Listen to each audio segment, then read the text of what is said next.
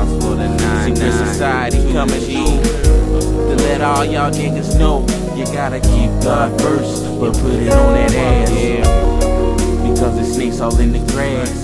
So I'm about to rip this shit for you.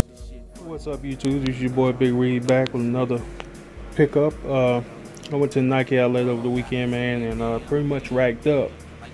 And went to get my son a pair of shoes for school, and which I think a pair of shoes is very hideous. He picked up these Sweater 7s right here. I believe I got those for $129. Also picked up me some slides. Got my wife 2 pair slides, as you can see here. And one pair she got for $9 and some change, and the other pair was $7 and some change. So, man, you couldn't really beat that. Also picked me up a nice Jordan tee, if I can get it out of here.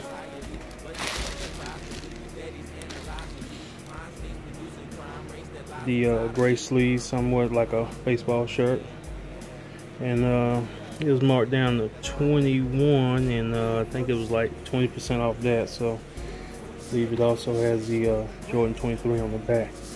So, man, you can't beat that. A little bit under $200. I got all that at the Nike outlet. And also eBay picked up these Independence Day 5, 50 bucks.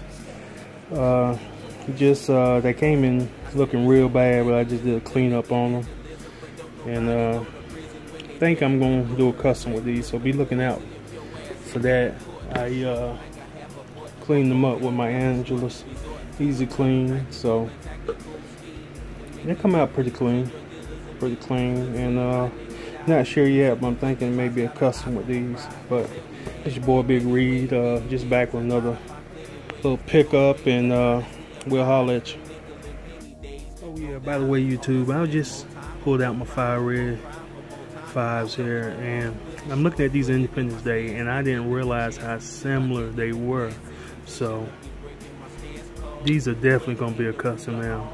I don't need 2 pairs of shoes looking so much the same, man. Only thing really different is the shade of blue